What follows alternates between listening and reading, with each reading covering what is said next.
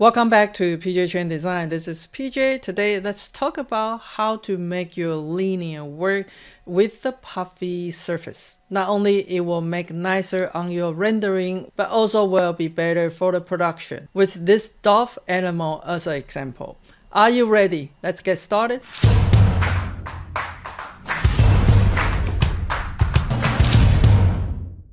We are going to starting with the outline for any of the animal shape that you like, and to making a certain thickness, we can just come in here to use the command for offset. We want to offset the curve, and I'm going to offset inside for 1.5 millimeter, and I'm going to hit enter there. Now before we making any of the extrusion, notice that this is really sharp edges, and that's usually cause the problem when you have a fillet. So we actually want this to be rounded. Let's try with the fillet curve, and we want to try some radius maybe for 0.7, and we want to click here and here. That one doesn't change, meaning that one is a little bit too big, and we want to try here and here, and this one will work. So if you don't have the certain one working, the radius is too big for that specific corner. So let's round it off the rest of the corner for 0.7, and we're gonna come in back here to try 0.5 and see how it works. Alright, so that gives us an idea. If we have anything bigger than 0.5, then we may have a fillet issue later on. Alright, so the easy way to making this shape into the solid, it could be just extruded. And so we can go ahead to use the solid, extrude it, and we're going to extrude it straight.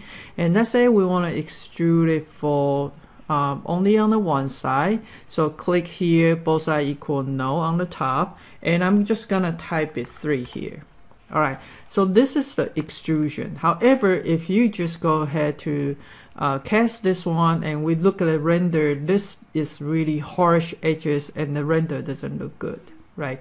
So then we're gonna come in back here. One thing that we can do is make a fillet. Now fillet edge may cause the problem. Let me move this on the side, and I wanted to show you where it might cause the problem.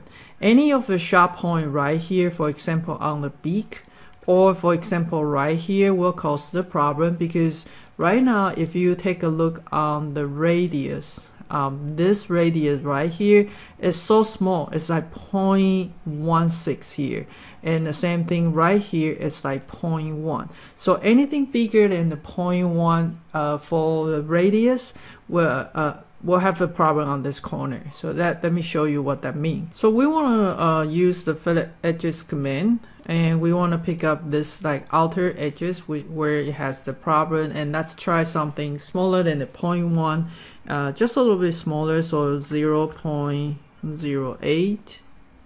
Hit enter, and we want to hit enter again, and then this will work. As you can see, we do have a fillet, but this fillet is super small, right? To fix this problem, one thing that we can do is we can try to make this fillet bigger before we extrude it. So we want to kind of round it this corner right here, and we also want to round it this corner right there, right? So let's give it a try. If we do something like this, and we want to measure it first, right here on the radius, now we have something like the smallest one. You want to check on the smallest one is 0.26, and this one is coming over here. This is like the smallest one is 0.35. So anything smaller than 0.26, it should work. Let's give it a try.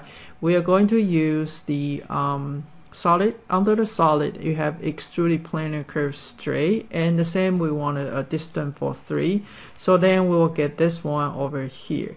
All right, we want to try fillet the edges, and this time we want to try 0.2 and see how it works. 0.2, and we want to pick up this outside right there.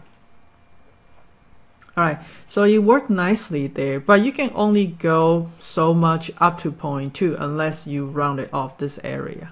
Alright, so if you take a look on the rendering, and it's almost like you have some flat surface, but it's rounded at the corner or something like that. If you are satisfied with that, that's fine, but if you are not, I'm going to show you the other way to make it even more puffier. All right, so we got those two is considered more like a rail, so we will need to creating some cross section. I'm going to use this command, this arc, start and direction at the arc, and I'm going to snap in somewhere. Let's take a look on the all four view. On the top view, I'm going to snap in somewhere here to here, and holding my shift, so I will get at the front view, get something like a half round there. All right, and then we're gonna do some arc and all the turning corner there. So again, holding the shift, and I'm going to move this one outside a little bit, and we want to do on all corners. So this one will be here, holding the shift. This one will be here, and the reason we want to have on all the turning corner is we will have a better control for it. And so now we have all the things here, right? So let's take a look on this. If you look at the side view or front view, you're going to notice they are different height, right? So I want them to be the same height by turning on the control point, and I want to select all of the 3 point on the top, and using my gumball right here, just click on this 1D scale and just type it 0. So now they are the same height, and I can move them down a little bit if I want to. All right, if we look at the perspective, all you see is 2 rail and some cross section.